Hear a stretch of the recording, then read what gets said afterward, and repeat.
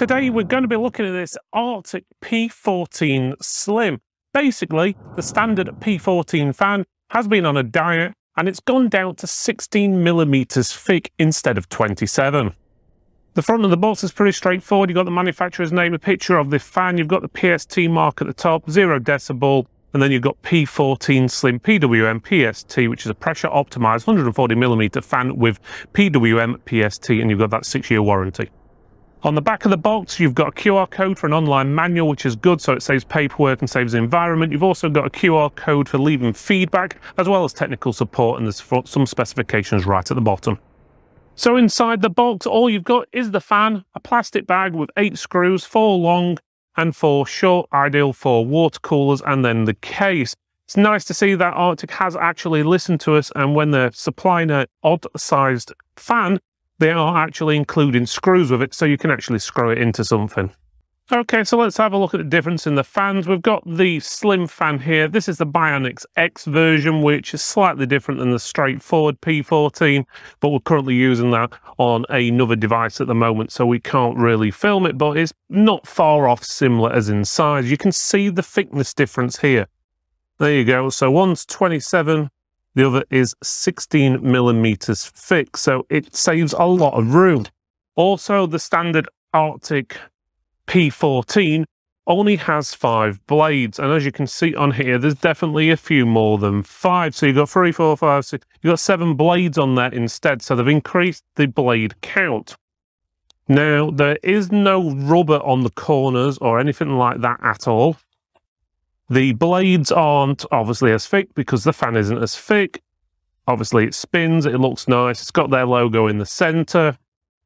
On the side you do have cutouts. Let's say you had an air cooler you're going to attach this to and it needs to clip in halfway through the fans. You can do that on here. The back, pretty straightforward. You've got obviously their logo in the center and then you've got the support beams there. One of the support beams got the cabling going through. The cabling is here is PWM, which basically means that it can change the speed when you've got it plugged into the motherboard. So if the fan doesn't need to spin as fast, it won't spin as fast and so forth.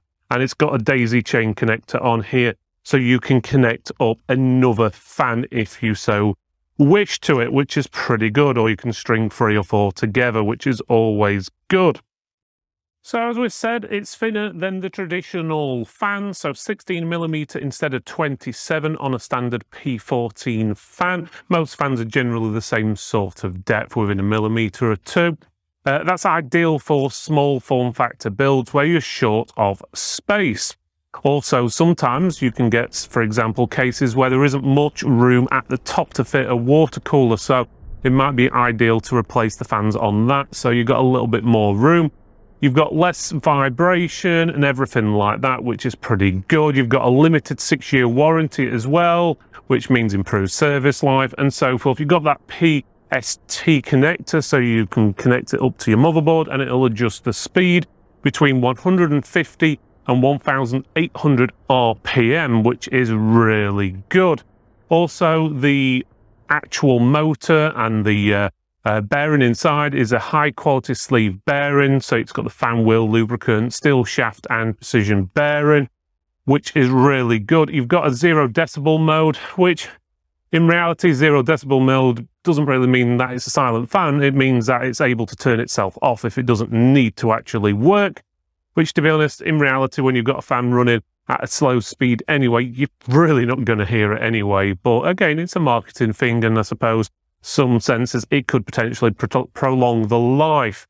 It's got versatile use, so you can use it for a case fan if you're wanting, or you could obviously use it on a water cooler or something like that if you're wanting. But it is optimized for high static pressure, so that means best using it on stuff like radiators and air coolers, which is probably going to be the prime selling point for this. If you have got, obviously, little room in there. Just to give you a rough idea what the airflow's like. It is 52 centimetres, roughly. The static pressure is 1.55. The noise level is 0.3 stone. In all honesty, when we've got the fan on full, you can't really hear it. So the zero mode is well, it's good, but it's not really going to make much of a difference for the sound. So that's it, really. It's your standard 12 volt DC, and starting voltage is 4, and the current or the voltage is 0.19 amps, and the cable length is 40 centimeters or 400 millimeters, with an extra 80 millimeters for the actual daisy chaining. So down to testing, we're testing this on an Intel i9 12900K processor, which can get really hot, and we're using a Arctic Liquid Freezer 2 cooler for comparison. So what we're using is a 280mm version and sticking 2 of each fans on it, obviously 140mm times 2 P14s, and then we do another test using the P14 Slim. Now, as you can see here, we've got 66 degrees on both of them, so there was no difference as the average score. The max temperature, there was a difference, but again, margin of error really. 85 and 86 degrees with the standard P14 winning by that 1 degree. Again, all tests are run for 30 minutes using Cinebench, so it's basically a constant test, and we got the average and the maximum temperatures on a 12900K processor. So in reality, in conclusion, well, to be honest with you, cooling capacity is very, very similar. I'm actually quite surprised. I was expecting the Slim version to be, well, not as good. Those extra fins did actually do the job. Did you enjoy that video about the fan? Well, I did. If you're interested in looking at other Arctic products, and I know I am, click that box right up at that top corner there. Otherwise, if you want to see more videos about fans, then click on this one down here. And if you want to be a fan of ours, make sure you subscribe, give us a thumbs up, comment below. You know the drill, and we'll see you next time.